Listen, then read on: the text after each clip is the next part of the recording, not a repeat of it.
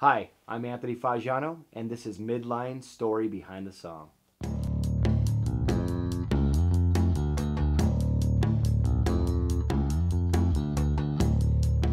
So Summer Sky I wrote back in like 1991. I think I just graduated from high school.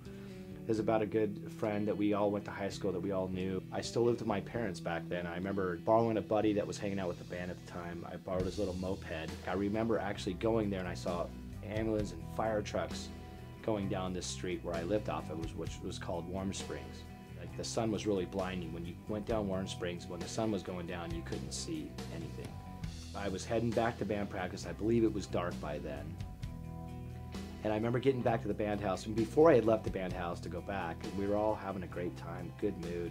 Went back, came back, and everyone was just kind of sombered and just really down. And someone had let the band know, and everyone that was there, that that Megan Hutchinson had died.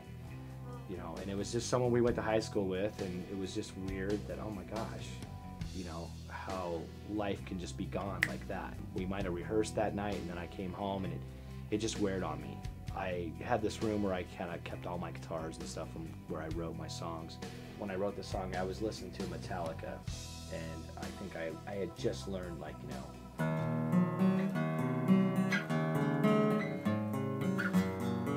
and I came up with this riff like immediately. It just was like,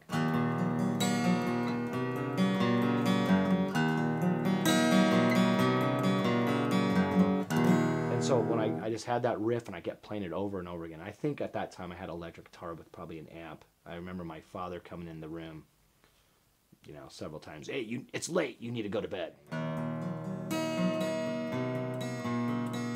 And I was thinking like about kind of like how young I was at the time. And, you know, I think when you're, you know, I barely was out of high school, and you don't think you're going to die. You're kind of invincible type kind of feeling. And when somebody that's your age, it really throws you. Your ship sailed away, now you're gone. Because I knew from my past that no one's coming back. You know, my went through my grandma's, my uncles, whatever died. Someone young, it was hard to take. So that's where I came up. The first verse was just kind of like, ship sailed away, now you're gone. They gave you life, but not for very long. Well, who's to say what is right? Well, if you ask me, I think it's wrong. Oh.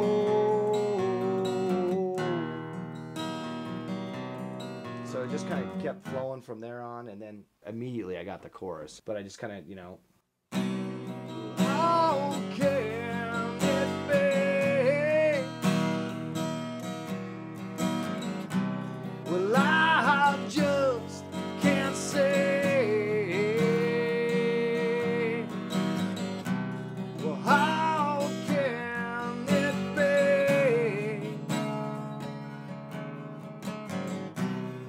I just can't say.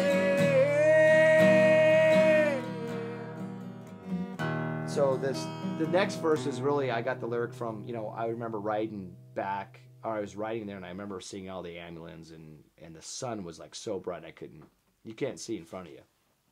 And I just remember seeing the fire trucks rolling, but I came up with that lyric about the sun, and that's kind of where I got the name of the song was Summer Sky. But the sun was shining so bright.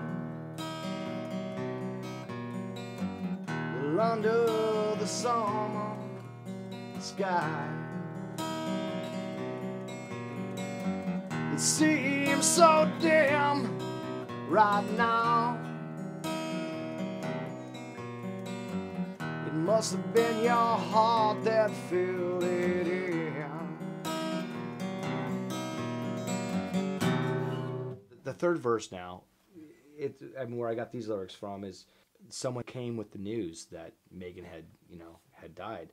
You know, once I learned the story, I put two and two together where she was at. I I saw the fire trucks. I you know, it was up the street from where I lived. This is kind of the scene of me coming back to the band house and learning the news.